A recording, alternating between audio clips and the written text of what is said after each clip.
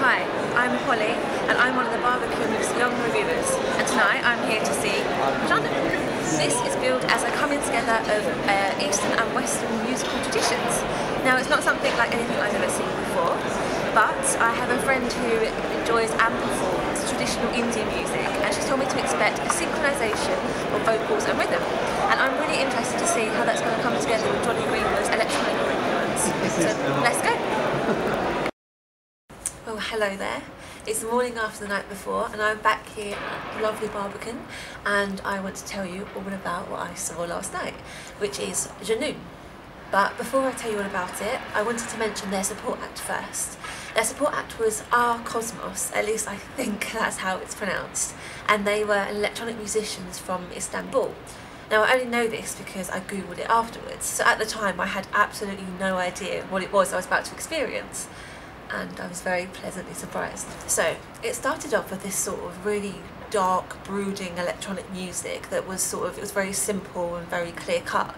But then after about 4 minutes, after it gradually building, this intense bass kicked in and I couldn't take my eyes off of them. I felt sort of stuck still in my seat. And the thing that I found most impressive was the way she built the music, and she remembered every single intricate layer of that, not only to build it but then to bring it back down again. And her guitarist remembered all of his chords too, and there was sort of maybe 4 or 5 complex pieces of music that lasted a good maybe 7 or 8 minutes, and I was just blown away by how she managed to do that, and both of them were so involved in the rhythm and the music at the same time.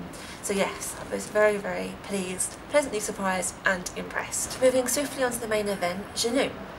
Junun is an album and film created by Radiohead's guitarist Jonny Greenwood and Israeli composer called Shye Tzur, and a 9-strong percussion band from India called the Radiohead Express.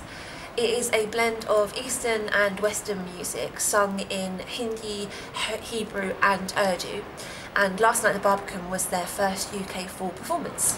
It started with absolutely no hesitation, some incredible percussion drumming beat, and the first thing that hit me was how unbelievable their timing was. Within a couple of minutes the brass section and the guitarist had joined in, and we had this sort of hypnotic Middle Eastern music. I actually closed my eyes for a moment and felt like I could have been in a square in India somewhere.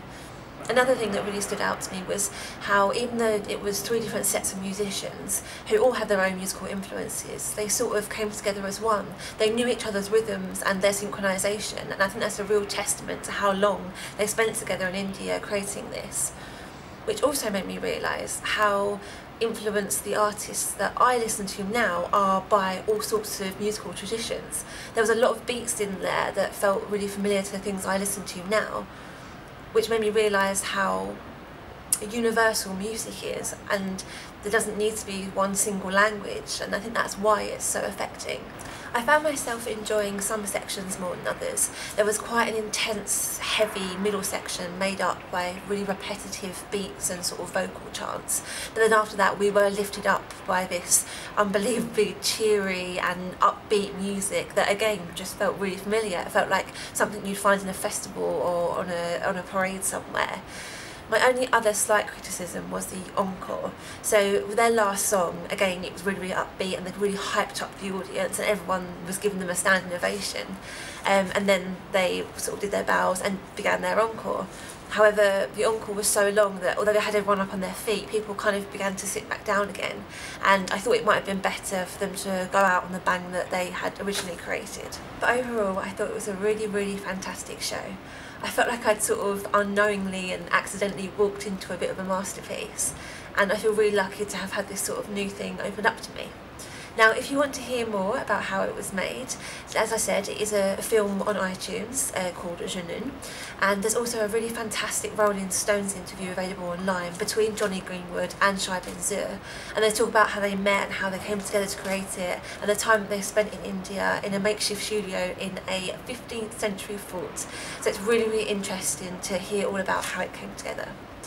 I'd love to hear from you in the comments below if you saw it, and also if you have any other tips of what I should see next now that I've had my musical horizons broadened. That's it from me, and I'll see you next time. Bye!